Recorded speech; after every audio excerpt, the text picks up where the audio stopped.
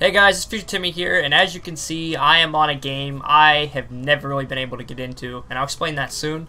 But this is called Dragon Ball Z Final Stand. It's the most popular Dragon Ball game on Roblox, and it's been like that for a very long time. It just got a new update. I have no idea what that's about. I'm not even far into this game. See, this game has a humongous map, which it's a good thing and a bad thing. What do I mean by this? It kind of turned me away from the game. Why? Because when I originally started, do you see how dark this map is? It's kind of hard to figure out where you are, which I'm starting to learn now. But also, when I started, most of the quests that I tried to do were just like impossible.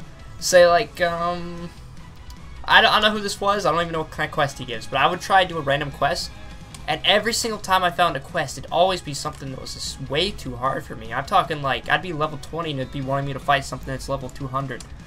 And it just wasn't fair. I couldn't figure out how to really get that strong in it. I didn't have any friends guiding me.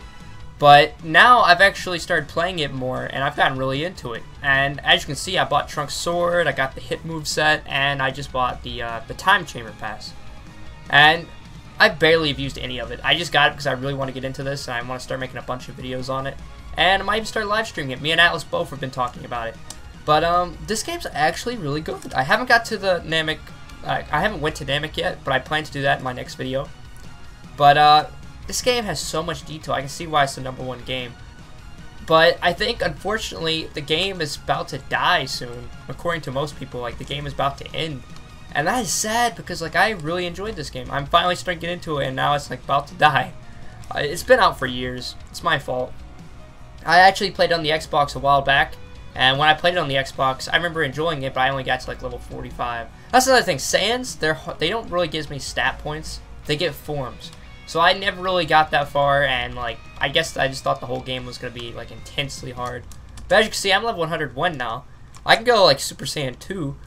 Hold on. I can go Super Saiyan 2 now. That's how far I've gotten. Because when you get to level 100, you can do it. I did all the mastery of Super Saiyan, like Super Saiyan, then Ascended Saiyan, and then Full Power Super Saiyan. And I'm finally at Super Saiyan 2. My next video, I'm actually going to travel to Namek and see how it is. Me and Bacon have both been playing this. But this game looks like it has a lot of content that could be made. And, like, I feel bad for a lot of my mobile watchers because there's a lot of people that watch me from Dragon Ball Ultimate and they're mobile. But you guys could still watch this just to see how it is. If you ever get a computer, you can play it. But this is basically the most popular one. And in my opinion, so far, it's better than Dragon Ball Online Generations. It's just better in different ways. Like I said, originally what turned me away from this game was, like, you start off with such easy quests that you're perfectly able to do. But then it just slowly takes you into all these quests that are just, like, impossible. Like, I was having the hardest time trying to take down some of those quests. Because, like, it tried to make me go up against a Yeti, who I don't really know his exact level. I'm pretty sure, though, he's like 100 or something. And then there's, like, the Universal Champion. I could not beat that at level 20. I can hardly beat that now if I tried. But, like, it doesn't have any sort of balance. I guess there kind of is. There is these green quests, but even sometimes these green quests are way too hard for you. You're gonna die a lot. And it's like, you basically just slowly get better. But I'm thinking, hopefully after this, maybe it'll get more simple. Since I got my forms, I get more powerful. Everything seems to be getting more easy. And I've used the time chamber once, and it got me about 20 levels. I got from level 80 to 100. And that's basically my use for the day, and that's how I got Super Saiyan 2. But the point I'm trying to make out of this video is, I plan to make a lot more content out of this, and I'm probably going to make some content with Atlas. And even though I'm a little bit late to this, I just feel like it'd be fun to make some videos on this. I don't really know exactly what I'll be making, but I have some really cool ideas. And I hope you guys enjoyed this. If you have any other, like, suggestions you guys want me to do for a video, or if you have any tips, let me know, because I'm still learning. And then I can teach other people that are new to the game. That's just kind of what I do. I usually play a game, I learn about it, and then I share my experience and the things that I've learned from it to help other people. And yeah, that's all I really got to say for this video. It's a really short one.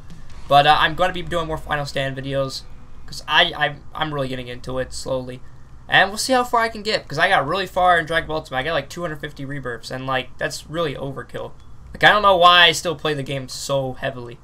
So I'm trying to back off a bit and play this. I'm not quitting DBU or anything. I'm still going to make a lot more Dragon Ball Ultimate videos, but I am going to be doing Final Stand too. We're just going to try and expand our content.